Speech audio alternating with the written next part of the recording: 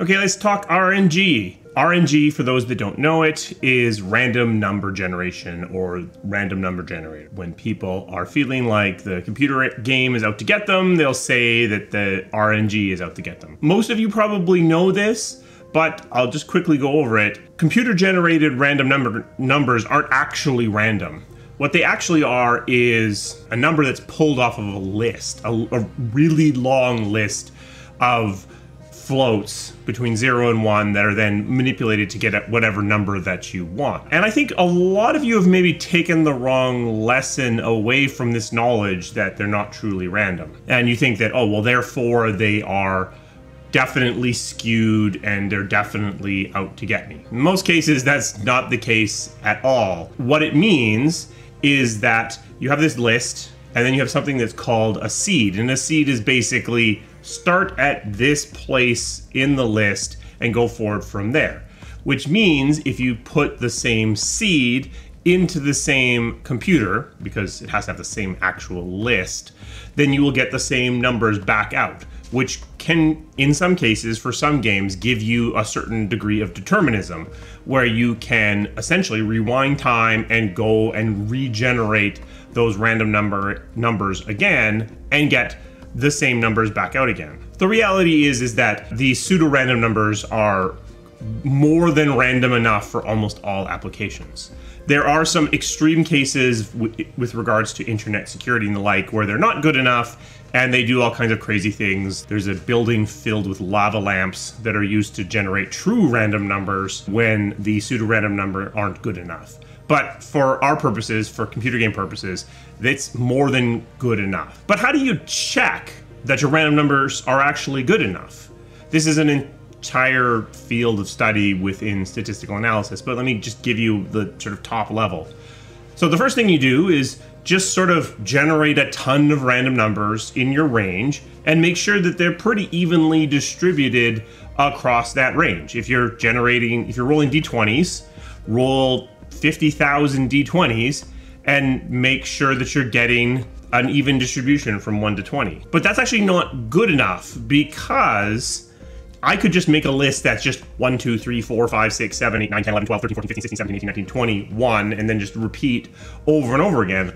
That's gonna have perfect distribution between 1 and 20, but that's not random at all, is it? So what you then need to do is you need to start doing higher order checks. So you can check the pairs. So roll 2 numbers, and there are 400 different pairs for 2 d20s. There are 400 different pairs if you roll 2 d20s. You could roll a 1 and a 1, a 1 and a 5, all over the place, up to a 20 and a 20. Roll millions of those and make sure that the distribution of those 400 pairs is evenly distributed. And then do that again for triplets. And you can keep going up forever, probably for most purposes.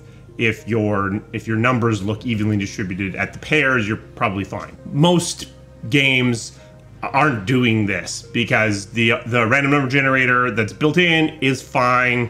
You're not checking to make sure it's actually random enough. But that's how you can go ahead and start to check it. But the reason why we're doing this video isn't to explain how RNG works. It's to talk about cases when it's actually not used, when random numbers are considered the wrong way to go. Someone in the community sent me this awesome video from Sid Meier where he talks about player expectations, the psychology of players, and how that if there are 3-to-1 odds, players expect to win 100% of the time, even though 3-to-1 odds you'd expect to win 75% of the time.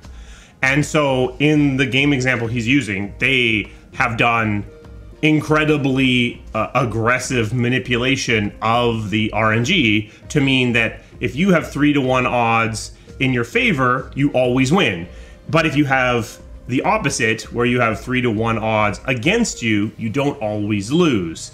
And to do further things about avoiding cases where maybe you have 2-to-1 odds and then you lose, and then on the second battle they make sure you win, because again, player expectation is that they wouldn't lose 2 games like that back to back, even though the probability of that is really about 1 in 9, so about 11%. That's the most aggressive and spectacularly so aggressive manipulation of probability that I've ever seen done and admitted to in the actual gameplay of a game. In most cases, in my experience, that's not really done.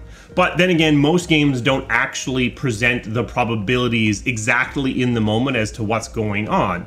So it's harder for the player to know what's going on and do the math wrong because they don't have the math available. And this is the reality, is our monkey lizard brains are looking for simple patterns. And when the math gets complicated, our brains don't get what's going on. If something is unlikely, we can kind of accept that, okay, it happened. If two things are unlikely and they happen back to back, that feels incredibly unlikely, almost impossible. That's where this manipulation in the case of the Civ game that Sid Meier is talking about comes in. The other place that you do see it consistently fudged is any place where the player is spending money. So Hearthstone guarantees that if you buy 50 packs, you will get a legendary. That sort of implies that the probability, I haven't actually looked up the probability, but that basically implies that the probability of getting a legendary is probably around 2%. But the chances of you buying 50 packs in a row and not getting a legendary are certainly not zero. But what Hearthstone does is basically says, you're spending money on this, so we're going to guarantee that you get a legendary every 50 packs, which actually increases the probability of getting a legendary a little bit because it kind of cuts the tail off of that math. Mass Effect 3 with its packs does something similar. It guarantees a good drop every so many packs. I don't remember. I think it actually accumulates your probability of getting a good pack until it's 100%, something like that. And the reason for that is that there's money involved. So even though it is perfectly rational, if you have lots of players, we just did a video about sufficiently large sample sizes making anything possible. I'll put it up here. That's great in aggregate. It's great that, of course, somebody's going to buy 200 Hearthstone packs and not get a legendary if there are millions of people playing, but that doesn't help that one person that did that, does it? So you put in these fudges that that help level the playing field and cut off the extreme outer edge of your bell curve. You only really cut off the one end. You're not doing anything to the other guy who got 6 legendaries in a row. You're just like, yeah, that's great, that good for you, but you make sure that you don't have people that are never getting a legendary because their luck is just so bad. Random numbers, not actually random in computer games. You can check your random numbers by checking the distribution and checking up the pairs and maybe the triplets. Probably don't need to go any further than that. Player expectation doesn't match reality, and sometimes you need to take that into account and adjust your math to reflect how our primitive meat brains work as opposed to how the math actually works. And in the case of money being thrown around, you probably want to have something in there to make sure that people are not getting a raw deal, because when there's money going around, they're much more likely to get really angry at you, talk about you loudly on the internet, or maybe even get lawyers involved, which is probably a case you would win, but it's not a case you want to have. So we've got shirts available. This shirt is File It All and Let Triage sort it out. I think YouTube thinks it says File It Ass because it will not let me put this shirt on the actual shelf below the video, but there's a shelf below the video if you want to check out some of the merchandise. If you click on that, you'll be able to find this shirt. It just won't be in the shelf itself. Special thanks, as always, to my members. They provide the resources that this channel needs to keep running. If you are interested in becoming a member, there's a link to that down in the description. Our RNG is out to get you. Our game's inherently unfair. Let's talk about it down in the comments. Have you seen anything that is a replacement for RNGs in games that inherently need randomness? I have some thoughts about ways to tweak randomness. I've played some games that used cards instead of dice, and even though there's some randomness inherent in that, it does provide an interesting extra strategy element. I might talk about that in a future video. I will see you again soon.